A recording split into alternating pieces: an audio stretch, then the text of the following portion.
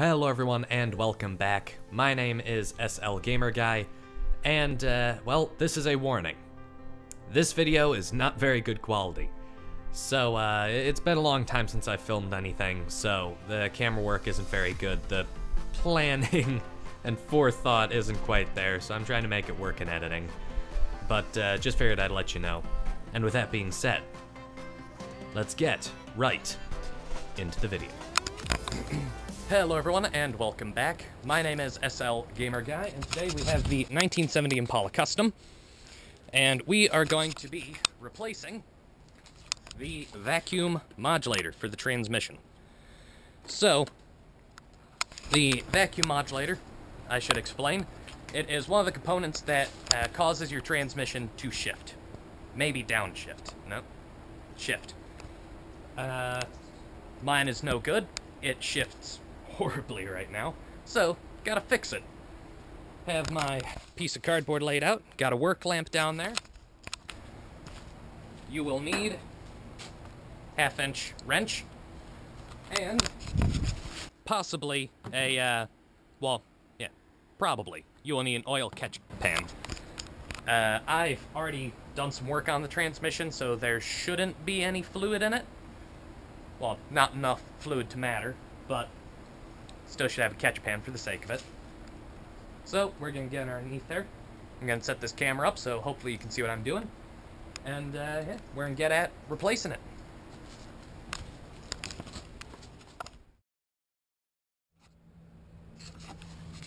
Okay, so we are underneath the car. Here's the transmission oil pan.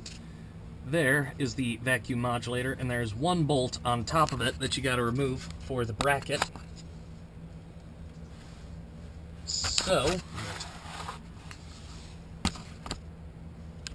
So hopefully you can see. This is sort of a tight space, so I apologize if you can't see everything.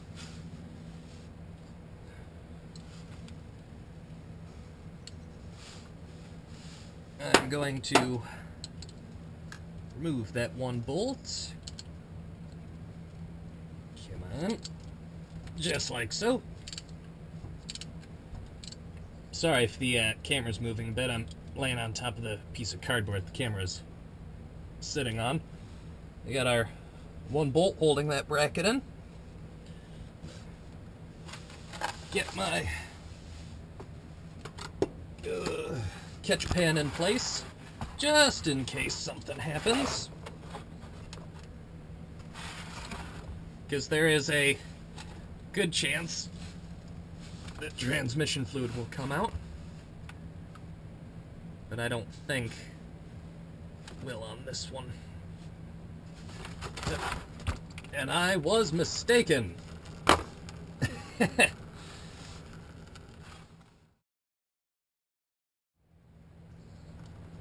Put the new one right on. Stop that leak. Clean this up a bit so I can hopefully lay back down without getting too much transmission fluid on my hair. And, come on. I'm just cleaning up the bracket, which looks like so. It just holds it on there.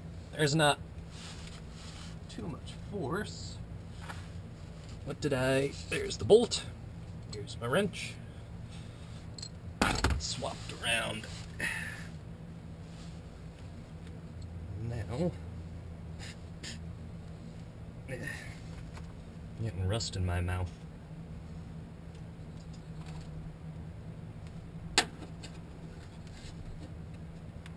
Pull off this old rubber line, so I got a little more room to work with.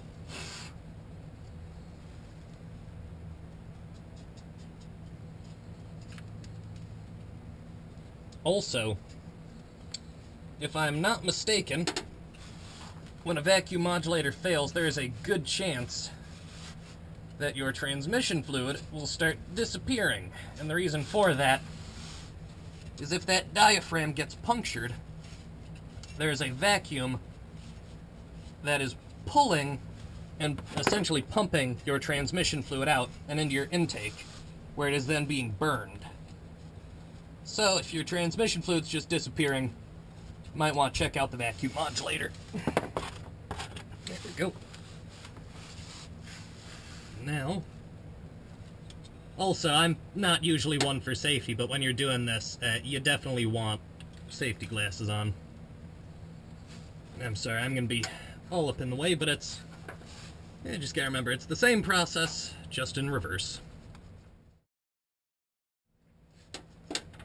Also, I don't know if I have specified this, but this is a TH350, a turbo hydromatic 350 transmission.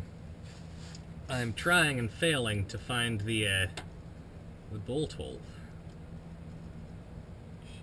Right there it is. Not okay. I'm gonna try flipping this bracket around. See if that makes a difference at all.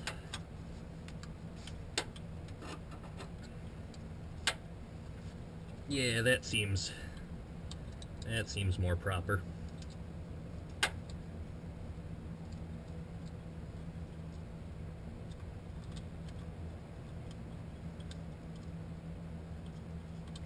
Yep, there we go.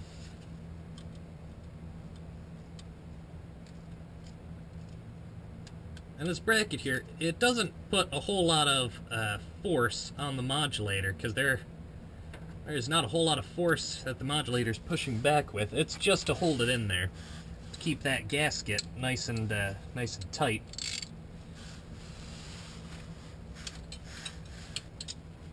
So that way you don't have an ATF leak, because ATF is highly flammable.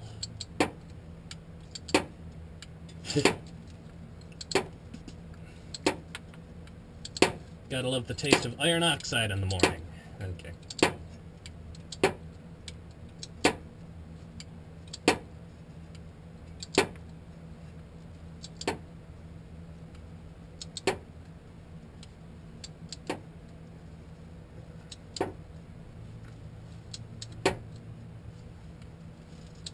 Also, I would recommend, if you have one, a fine tooth ratchet, because you don't have a whole lot of swing.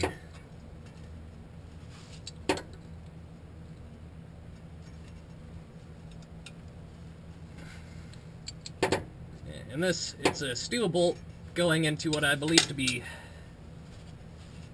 either a, judging by feeling, probably a steel block. Could be mistaken, though. So I'm just gonna, torque spec of about a grunt. Yeah. Call that good. Now, I don't know about yours, but mine came with the little piece of bent vacuum line here. So, put that back together.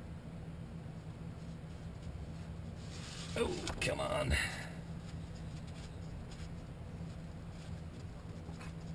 Yeah, you got it.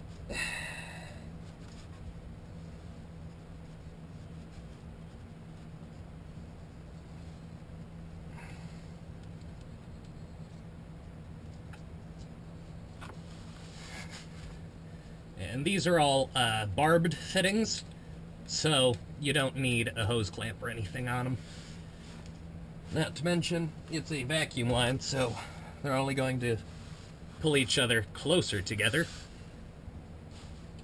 And there we go. Here, with my flashlight in place, I shall try to move that camera over, so you can get a good look at how this is set up here.